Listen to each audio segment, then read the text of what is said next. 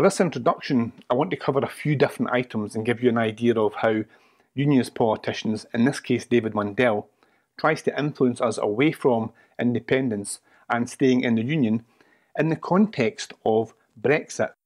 Welcome to Indie Comms. My name's John Hanna. Now, one of the things I wanted to do for IndieRef 2 was to teach people how Unionist politicians use linguistics, or language, analogue marking, anchoring, and other techniques to influence people. Now, I teach neuro-linguistic programming, hypnotherapy, conversational hypnosis, and I want to show you how what people say isn't necessarily what they're saying.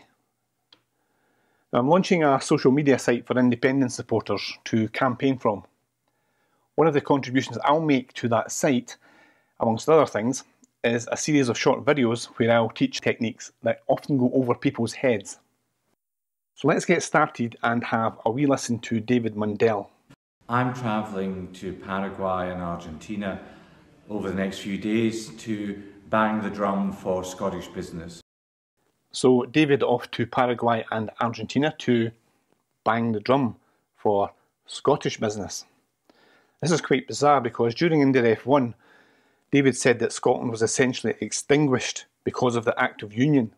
So he appears to be making it all about Scotland. However, it's only in the context of going via the UK to get that worldwide trade, as we'll see further on in the video. As we leave the EU. As we leave the EU. Now, this is a presupposition in conversational hypnosis. He's presupposing that we will leave the EU, so in effect discounting any other options. Now, if Brexit bites hard, Scotland may, during the next independence referendum, vote yes to stay in the EU rather than no to stay in the UK. We need to strengthen our trading arrangements with countries all over the world. We've got a good current business relationship with both Argentina and Paraguay. We've export, for example, £26 million of whisky to these countries. And so in this statement, he's telling you what we need to do. Now, need is a modal operator of necessity. Lots of people need to do things, and they will do that through fear or obligation. Now, he's telling you it's necessary, and I suspect to a degree it is, but he's now taking your attention away from the EU towards the rest of the world. He's guiding you through his story. When he says we, we're not sure here if he means the UK or Scotland, because there is an issue at the moment with where the tax take is apportioned to either England or Scotland, depending on where the whisky leaves from. So we don't know if it leaves from Dover, we don't know where it leaves from, and if it leaves from Dover, it may not even be attributed to Scotland as a revenue. That's a story that should be investigated, not part of this video. I'm just highlighting some linguistic patterns that may not fully be true. I'm hoping to promote the fact that we should export even more. Hoping. Yeah, there's always hope. David's trying to instill hope because he doesn't know if anything will actually happen.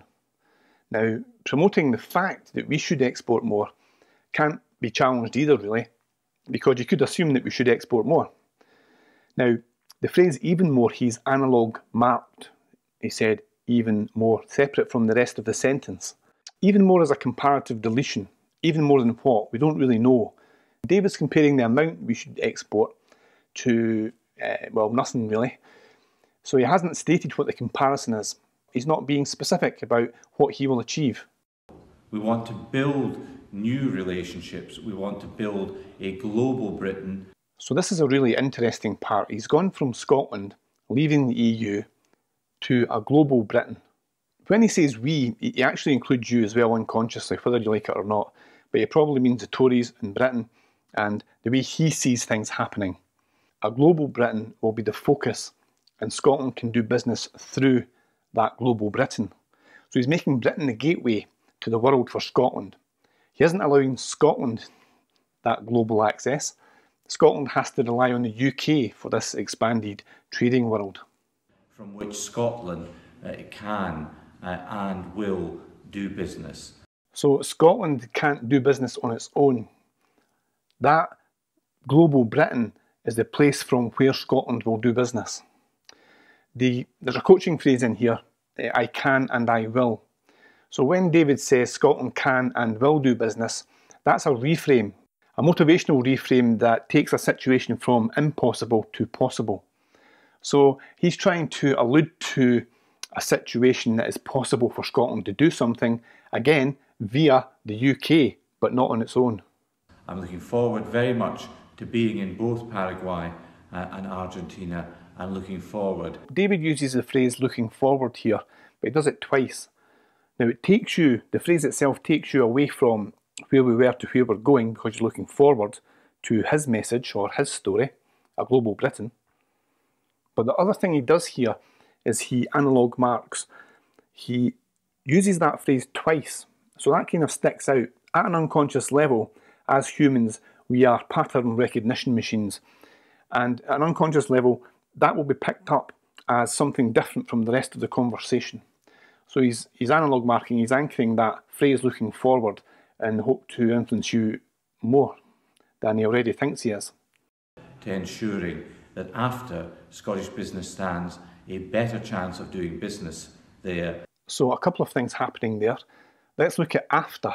Now, after is a presupposition of time. We don't know if this is after Brexit or after his visit or when it might be. So it's deliberately ambiguous. The other thing here that he says is a better chance. So in other words, you might not have as good a chance if you don't do what he's telling you to do. Again, that's a comparative deletion. David's also ensuring that Scotland stands a better chance. That's a claim that he can't really make. And that we are in a strong position to trade with these South American countries. And that we are in a strong position. So that statement, taken on its own, analog marked the way he'd done it, he marked out the we are, then that assumes at an unconscious level that we're in a stronger position already, which we're not. And it's debatable as to whether we will ever be. Now, I'll be doing lots of other types of work on indie comms and hope that other people will join in.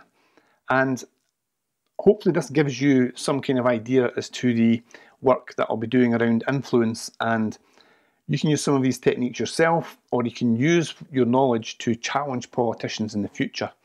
It's a fabulous area of work, and it just never ends. And you may start throwing things at the TV though, when you start and watch politicians, and you can pick up all these nuances of what's actually being said.